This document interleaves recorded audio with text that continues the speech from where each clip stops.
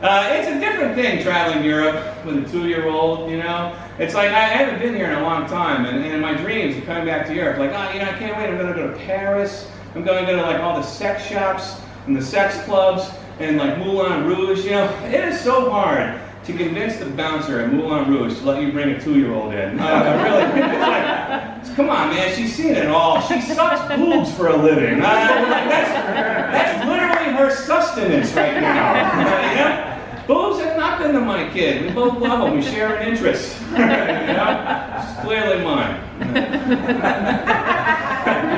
And like smart me, I went to Amsterdam on this trip, and it's, you know, I'm in Amsterdam and I'm having fun. I'm walking around with my little girl, you know, but the entire time I'm just like looking at all the stuff that I can't have. Yeah. It's just weed, prostitute, weed with prostitute, weed, prostitute smoking weed. You know, it's just like, wow. You know, not that I have that money, so I'm kind of glad that I have this fake excuse. You know, I'm not going to be blowing money on Dutch prostitutes. You know, that's okay, I would. That's the whole reason I went there. Like, hey, I bring my kid to comedy shows a lot. She was here earlier.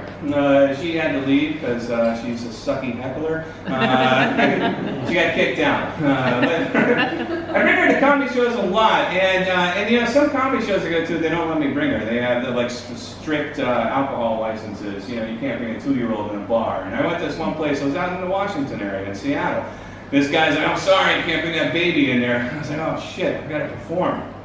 Right about then, this homeless dude came up to me and he's like, hey man, you got $1?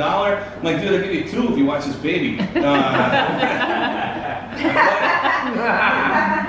What I'm saying is there's not enough homeless in Amsterdam.